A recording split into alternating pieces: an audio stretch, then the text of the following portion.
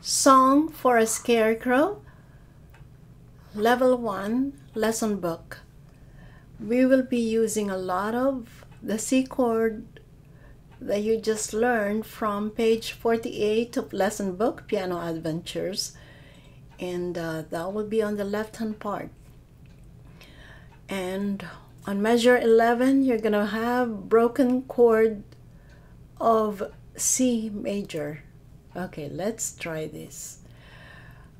1, 2, 3, 1, 2, 3, 1, 2, 3, 1, 2, 3, 1, 2, 3, 1, 2, 3, 1, 2, 3, 1, 2, 3, 1, 2, 3, 1, 2, 3, 1, 2, 3, 1, 2, 3, 1, 2, 3, 1, 2, 3, 1, 2, 3.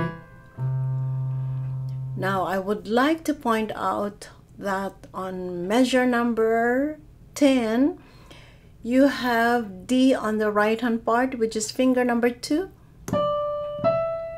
And on the left hand part, you have F, finger number 2, E, D.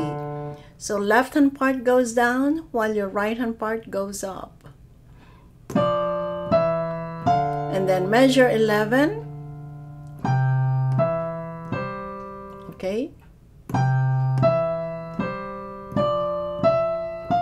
1, 2, 3, 1, 2, 3, and hold the right hand part because you have a tie on those two notes.